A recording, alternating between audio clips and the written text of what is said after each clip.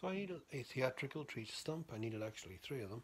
So I wired a bucket to some plywood which I had carved some root structure into, and then took a can of spray foam, put on a nice light layer and allow it to expand, build it up a little bit over the fake roots, and I drilled a hole in the top of the bucket for a handle to make it easy to move about the place, and then I just spray painted it.